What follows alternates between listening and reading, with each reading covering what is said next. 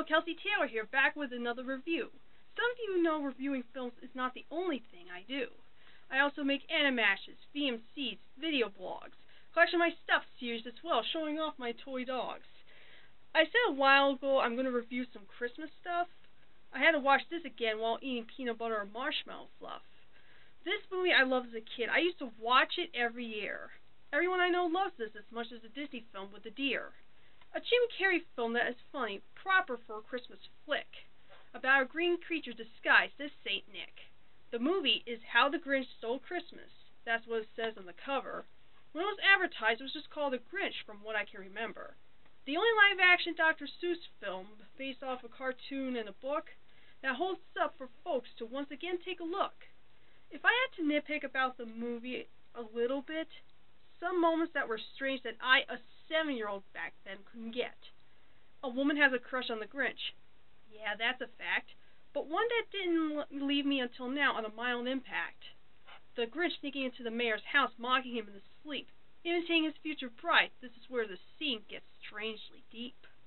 He lifts up Max the dog, turning him around to have his not back feet, not tail, but his butt being kissed by the mayor. I deserve a self-beat. The only true dirty segment that left my mouth wide open. I quickly ignored it as the film continues to go on.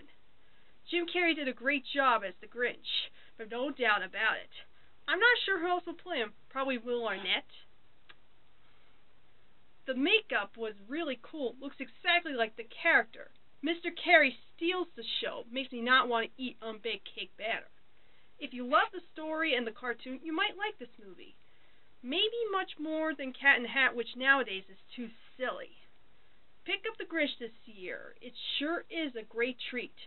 None of the later Seuss films could be up there with this one. They are down low as my feet. That is all I got to say. I went on enough. I'm happy to have this movie again. I'm truly a buff. Thanks for watching the review. Let me know what you think of The Grinch. If you don't like this Christmas comedy, I'll give you a silent pinch. I'll be easy on you, though. I'm not that crazy. Everyone has different tastes of movies. The fact that should make people happy. I hope to do more Christmas-related videos as the days quickly fly. Thanks again for watching, and I'll see you next time. Bye.